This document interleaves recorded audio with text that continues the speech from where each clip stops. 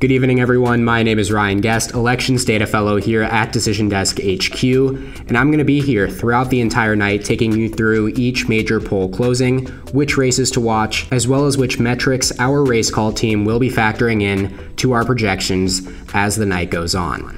So without further ado, starting with the first poll closing of the night at 7 p.m. on the East Coast, polling stations will close statewide in Georgia, Indiana, Kentucky, South Carolina, Vermont, and Virginia, as well as the large majority of counties located in the Eastern time zone in Florida. Now, here are the races to watch. Starting in Florida, incumbent Governor Ron DeSantis is perhaps the most high-profile candidate on the ballot in these midterms. He faces former governor and U.S. Congressman, Democratic nominee Charlie Crist. DeSantis was first elected in 2018 by a margin of less than 0.5%, but is expected to win re-election by a much larger margin, as he leads by over 8% in both 538 and Real Clear Politics' polling averages. Our friends over at Inside Elections rate the contest as likely Republican.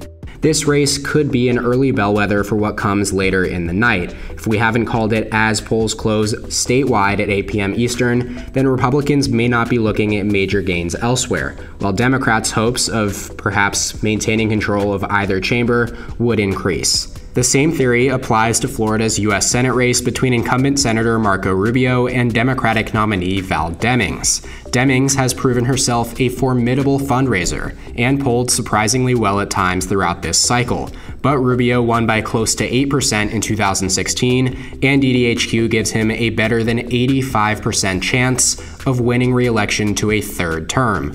Make sure to keep an eye on the early returns out of Miami-Dade County. Rubio ran 20 points ahead of Trump there in 2016, and remember that the county shifted from Clinton plus 30 to Biden plus 7, in large part due to significant shifts among the county's majority Hispanic population. Needless to say, Demings will need to be much closer to Clinton's margins than Biden's to have a realistic chance statewide, and that's a tall order given Rubio's strength in the area. Moving on to Georgia, Republican Governor Brian Kemp faces a rematch of the 2018 election with Stacey Abrams, which Kemp won by 1.4%. The race is expected to be less competitive this time around, as Kemp, fresh off an impressive primary win against Trump-endorsed David Perdue, has consistently polled about 5 to 6 points ahead of Abrams on average.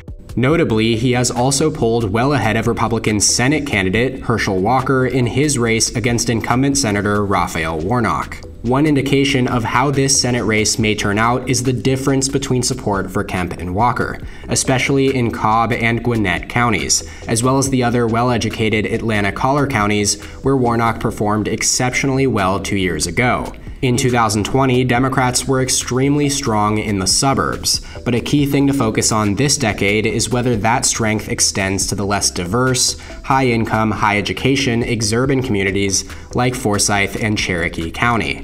Also keep in mind that there is real potential that neither of these candidates reaches 50%.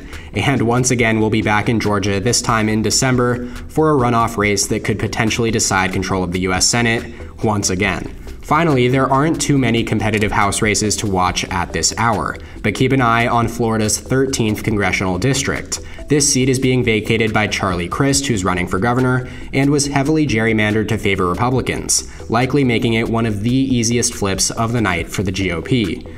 In Virginia's 2nd, Democratic Congresswoman Elaine Luria is running for a third term in a district that became several points more Republican via redistricting. Now Republican Governor Glenn Youngkin carried the district by 11% last year, despite Biden winning by 2% in 2020.